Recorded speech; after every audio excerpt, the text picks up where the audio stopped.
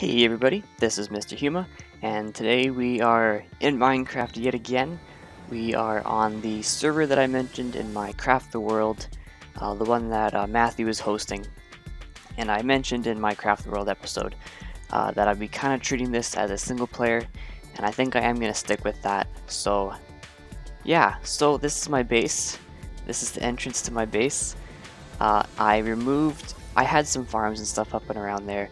I removed all that, so it's a completely hidden doorway here. So we'll just come on in here. This door, I can't remember the name of the person who made this.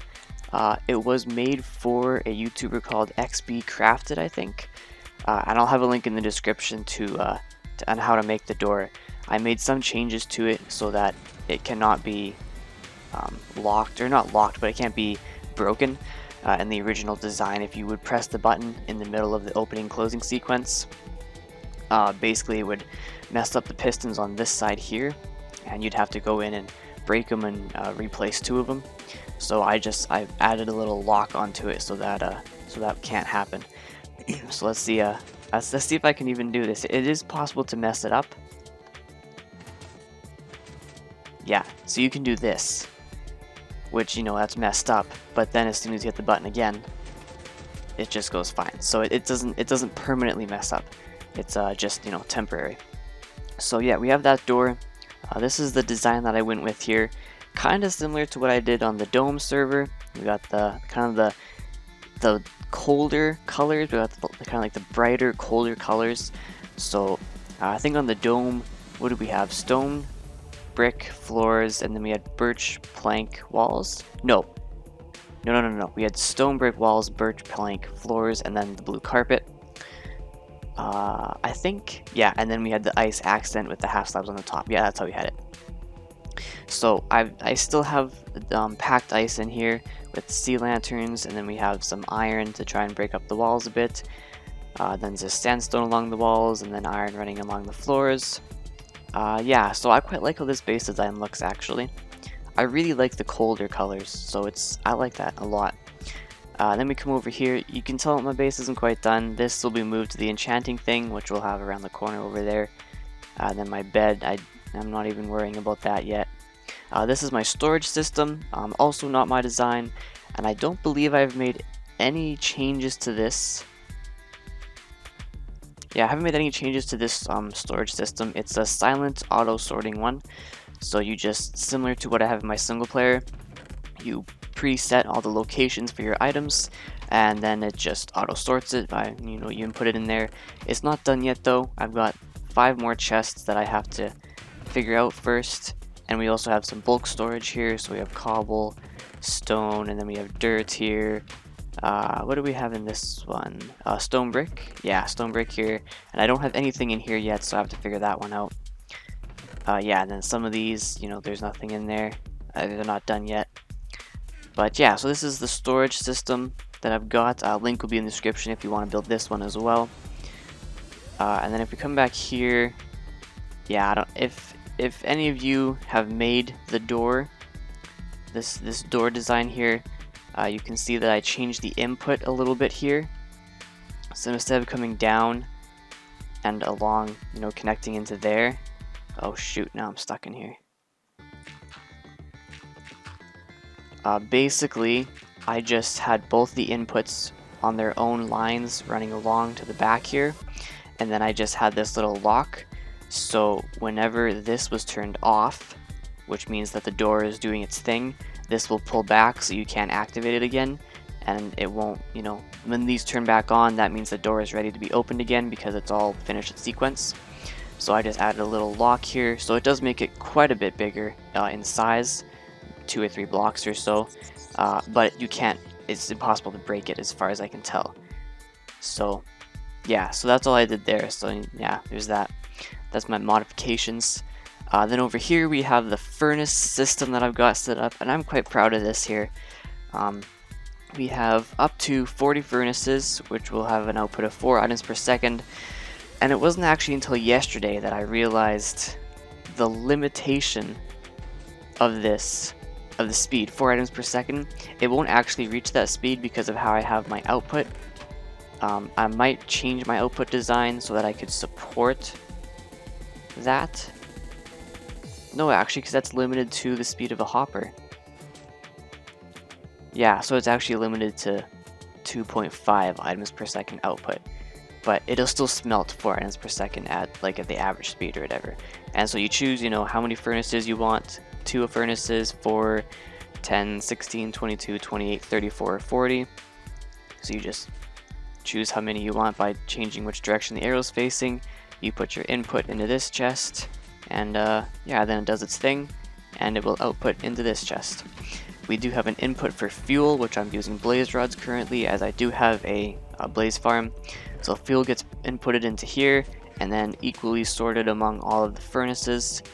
And if this light is on, then that means that the very first furnace, so this is the furnace that's going to be getting used the most. Even if I put a single item in here, it's going to go into the very first furnace. So this one will get used the most, and if this one is out of fuel, then odds are they're all out of fuel, basically. So it's a really simple way of knowing if I need to refuel. If this thing is out, then that basically means I have no fuel left.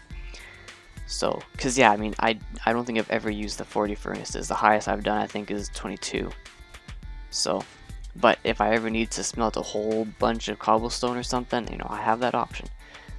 Yeah, so this is the furnace here. And this is all my own design, so there won't be a link or anything to make it yourself. It's pretty straightforward, though. We can hop back here real quick and show you. So it's just the fuels run along the side here. I'm gonna get out of the way for that guy. These are timers, so this is where the fuel dispenses, is into here and here. So basically, if this thing will stop here and the fuel will dispense, or it would dispense, I have a lock on it currently, but it would dispense 20 items, and then it would go along. There's a total of 20 furnaces per side, so each furnace gets a single item. The top hoppers here are of course for the input, to input your smelted items. You can see down here underneath the furnaces we have some hoppers, and those are going into a minecart chest that's running back and forth. And if you look right down there, there's a couple hoppers right at the middle, and those get sent to a clock here, into a dropper run on a clock that sets it into a water stream, and that gets sent around, and then a dropper array to shoot it all up. And then this thing here, basically, if this has a hopper in it, or if this has an item in it, let's actually see if these ones back here, do these still have items in them? They do. Okay, good. So this is actually dispensing quite well. If this first furnace here has an item in it,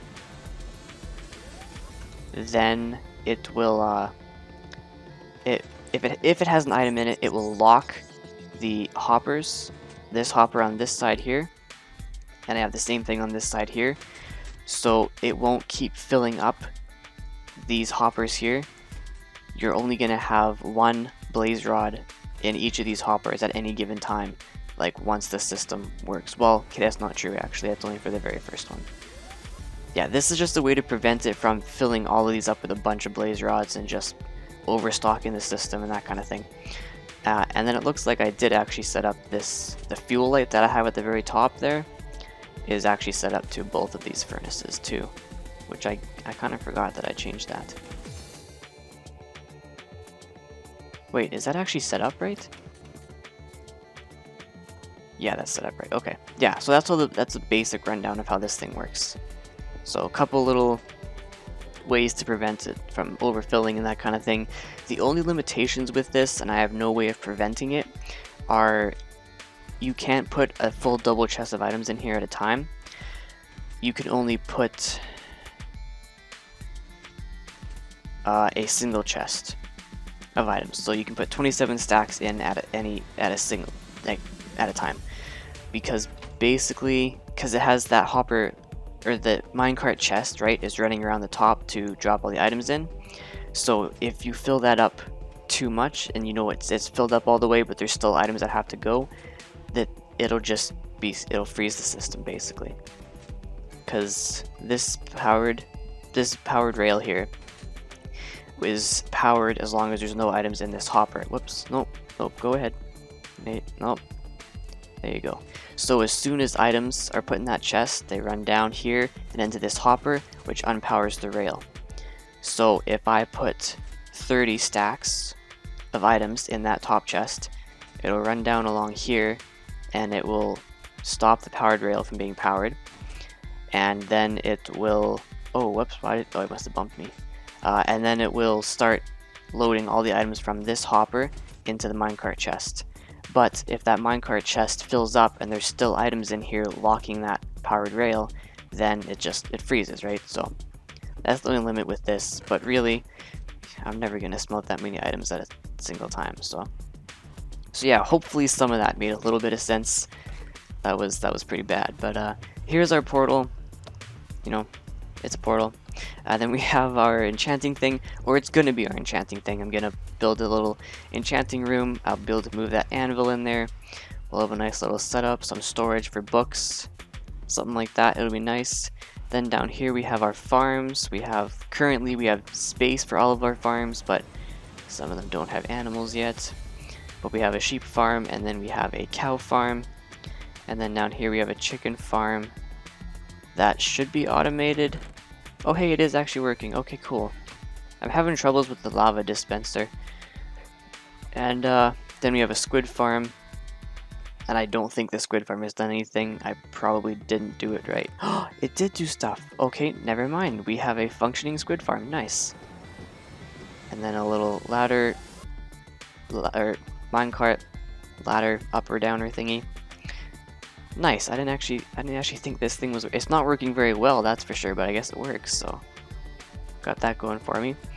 And then the way to breed the animals, not the chickens obviously, but the sheep and the cows. I can't show you how to get up there. It's a little bit of a secret. Okay, and we are up here, and it looks like I can't cover off my redstone here. So this is the redstone fort. These are my own design because I have some fancy stuff to them. And let me show you real quick here. So we'll grab our wheat here, and you press the button, and that dispenses the water for a certain period of time. I don't have that down to a science. I think I have a stack of items and a little hopper clock, so however long that is. You breed your sheep or your cows or whatever, and then you just, when you're done, throw them back down, and that will dispense all your wheat back into here, and you can go because it's all automated. The babies are currently all stuck in the water, but they get pushed down, and then that's that. So that's how that works, and the cow is the same one. We'll press the button. Just press and hold your wheat when you feel that you're not really breeding cows, because some of the babies will jump up in the water, and then instead of breeding cows, you're just making the babies grow up. So that's kind of a waste of wheat. You throw your wheat down there, got all the little cows, then we just wait for the clock to finish, and there we go. They take some damage because there's a hopper here which is used for getting all the cows in this main central area. I can breed them and they won't fall down or anything, they just stay in there, and that seems to be pulsing actually, so I might just want to take that out. But they take half a heart of damage, it doesn't matter. And then all the wheat goes back into here and you can do it again. So yeah, the whole point of this was just, you know, you take your wheat, you hit the button, you do it all, and then you just control Q and you throw it all down, and you go over here and you do it with this one, and it's kind of just all automated kinda. So that was the idea behind that. Yeah. And then the chicken one, just a bunch of chickens. We have our squid thing. If I ever want to jump down there, I can. And then over here we have exact same design as the cows and the sheep. This will be for pigs and bunnies. This farm actually is really nice because the only thing that has to change is this, whatever block is here, and then the thing down there. Although I realize I should probably remove this block for when I'm breeding so that I can just dispense the piston so that it blocks it off. Yeah. But yeah, so the only thing, this design works for every single animal. And the only thing I have to change is whether or not there is a block here. For the cows, I don't need a block. For the sheep, I don't need a block. But for this is for the bunnies, and so I need a half slab there, because the babies will go through, but the big ones won't. And then of course I have a half slab at the bottom as well for the lava dispensing. And then over here, I just need a trapdoor. And I'm not sure I have a trapdoor down there or not. Maybe I don't need one, I don't know. I don't actually remember. But yeah, so this is for the pigs. So then the big ones won't go through, but the babies will. So yeah, I just have to get some pigs here. Okay, now we're going to go head back down. Alright, and yeah, that's about all I have for my tour right now. I do have some more things that are being constructed, you know, behind walls. Hint, hint. I don't actually know what have I even done back here. Yeah, I'm just working on something over here, and then it'll be expanded down that way. But yeah, so that's it for this one, I think. Yeah, not a whole lot to show. I have some other farms and stuff around the place. Like the place being like the entire map, not my base. Yeah, but I'm not gonna go show you guys those. We have a gold farm, an iron farm, a blaze farm, and a slime farm. And I think that's all we have currently. So, but yeah, so this is just a little, little thing introducing you to what I've got so far. And I'll probably just be doing one of these videos like once a week or something. Like, it'll just kind of be like an update video. If I happen to finish something during that week, I'll show you what I did, what I'm working on.